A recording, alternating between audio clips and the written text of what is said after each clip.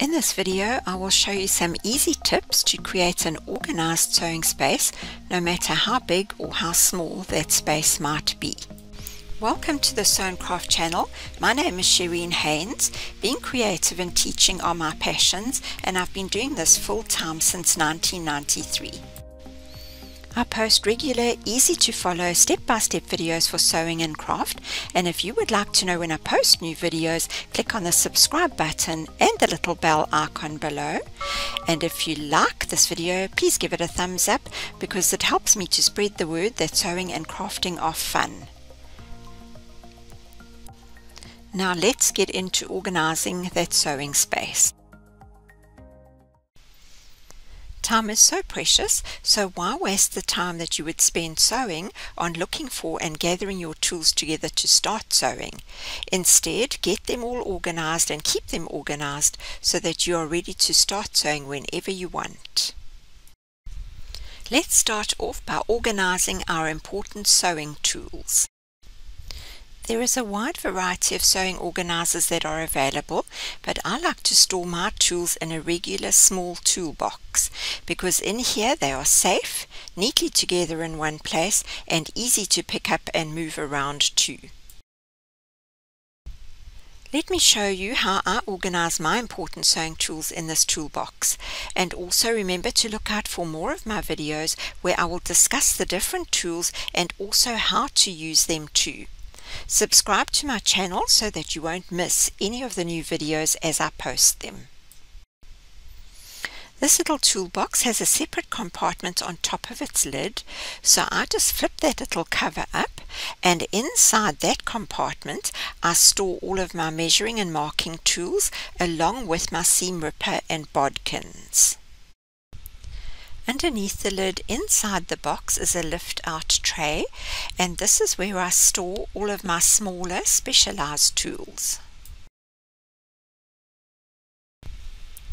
The large compartment at the bottom of the box, which is below the lift-out tray, stores all of the larger specialized tools as well as scissors.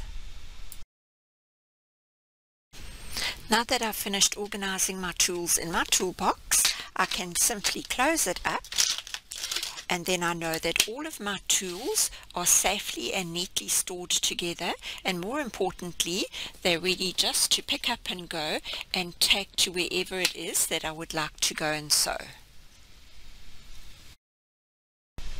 Let's take a quick look at storing new machine needles. I like to store all of my new needles together in small trays that have compartments. Now here I have a selection of needles in my trays because this way I can keep track of all my new needles and also know when I'm running low on a particular type of needle. I've labeled all my trays with my Brother labeling machine. To store my used needles, I put them into a needle cushion. I never put them back into the new pack, otherwise it's easy to lose track of what is new and what is used. I'll put a link below this video for the video of how to make this little cushion along with its pattern as soon as it's done.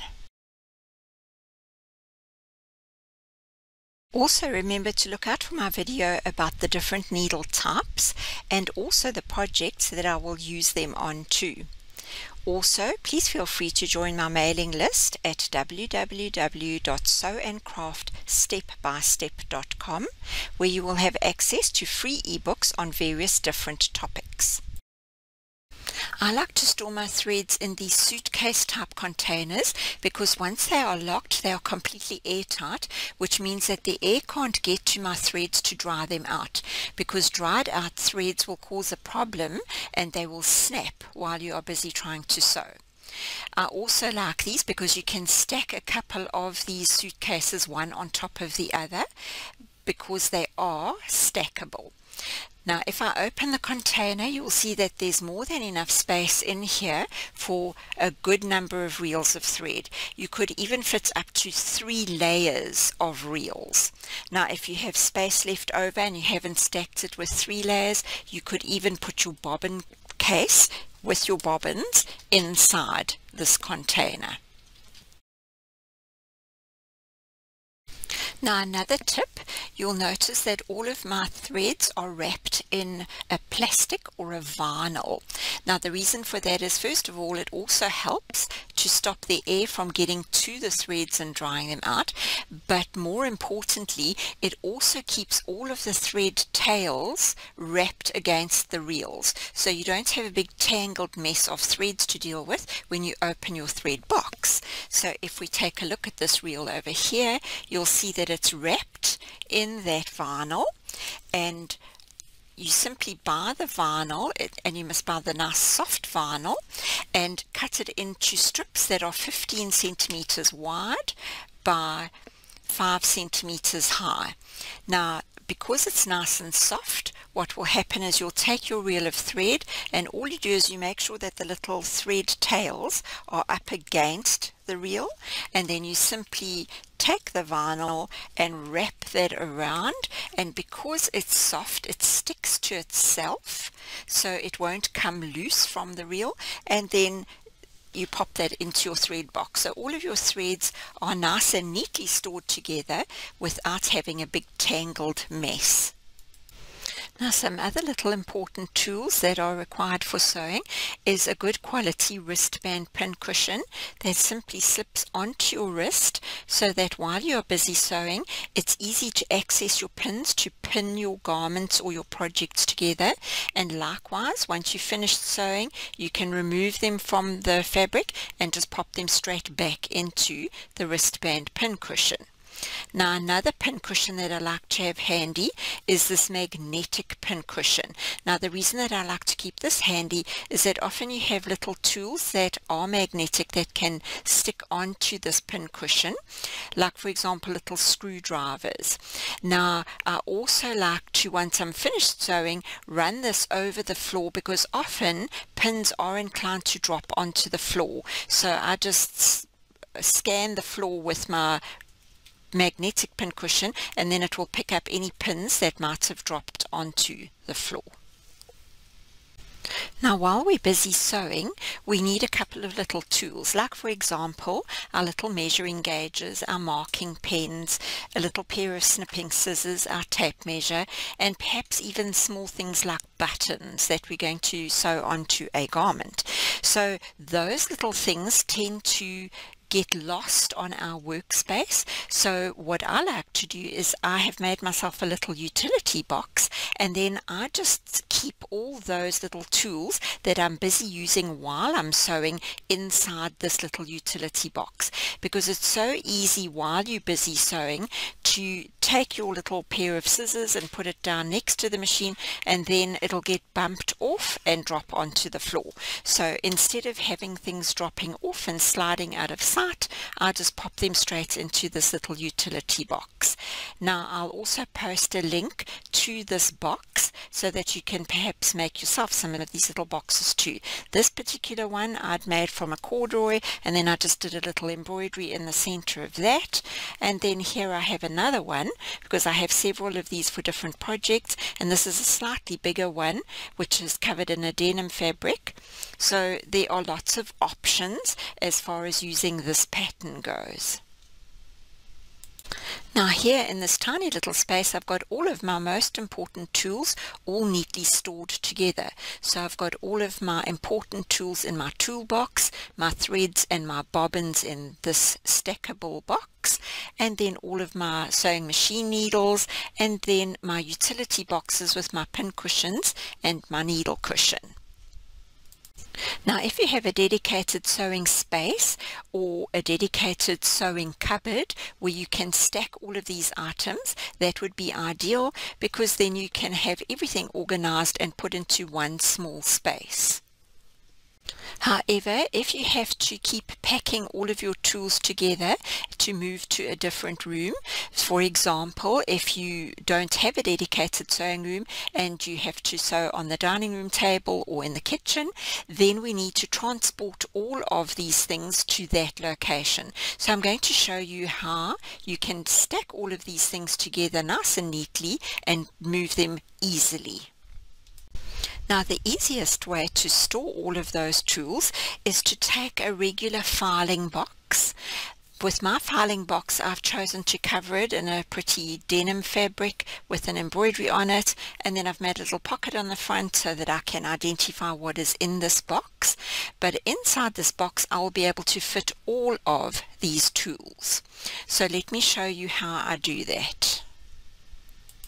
So I start off by putting my thread box at the bottom of this box. Now if you've got more than one of these thread boxes, then you might have to make yourself two filing boxes. But if you've just got one, then it's easy enough to put that at the bottom. And then on top of that, I pop my toolbox. Now my toolbox fits in here nice and easily, and there's still space for the lid to go on. And then I take my needles and then I pop those in down the side, and then on top of that goes my little utility boxes with all of my cushions. And then finally I just pop the lid on over all of that, and there I have my nice neat sewing box with all of those important tools kept together.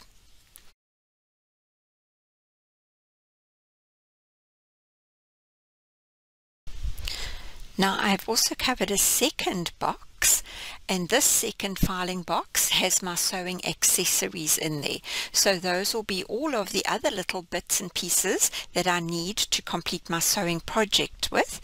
So I will show you what's inside that box now. Here are a few ideas just to show you how to store all of those other sewing accessories. For example, I take the same little containers that I kept my needles in, and then I label those, like for example, this will be my magnetic clasps and bag feet, my cover buttons, my little D-rings, toggles, and then I have all of my snap hooks, and then finally my little split rings. Now all of these get stacked into the box, and then I'll use little round tubs for my press studs. So here I've got all of the different size press studs, and then my safety pins, I also pop those into these little tower containers, and then also label them so I know what sizes I have. And then my buttons, I always like to have a good stock of different color buttons for different projects, so those go into these little containers. So then I sort them by color and type. Then when it comes to my elastic, I pop my elastics into a container like this so that I can see exactly what I've got. So I have my tracksuit elastic, my non-roll elastic, and my swimwear elastic all together. And then likewise I have one that I store my ribbons and my cords in as well. So now all of these will just simply get stacked into the box. So here I have another covered filing box that stores all of my patterns together. So whether they are garment patterns or craft project patterns, I trace them off, pop them into A4 envelopes, and then pop them into my filing box. Use these filing boxes to create storage systems for a wide variety of things. For example, interfacing, embroidery supplies, craft accessories, and a whole lot more. If you do not already have a cabinet or shelves to store your sewing accessories, then you might like to consider having a small trolley made that is on wheels or casters that you can move around to wherever you would need it. I attached a small handle to the top edge of mine to make it easy to push or pull. I also added a hook to the one side of my trolley so I could hang my sewing and quilting ruler onto it. Then I also added another hook to the other side of the trolley so that I could hang my mini pressing board onto that. The top of the trolley can also be used to give you added space while you work. This little mini pressing board is also one of my projects to look out for. It is just so useful. Now, if all of your supplies are neatly organized, you'll no longer waste time looking for them before you actually get to the fun part of actually sewing. Now, if you would like to have access to more of my videos like this, with hints, tips, techniques, and projects that are all about sewing, craft, decor, or digitizing, please feel free to subscribe to my channel, and remember to click on the little bell so that you won't miss any new videos that I post.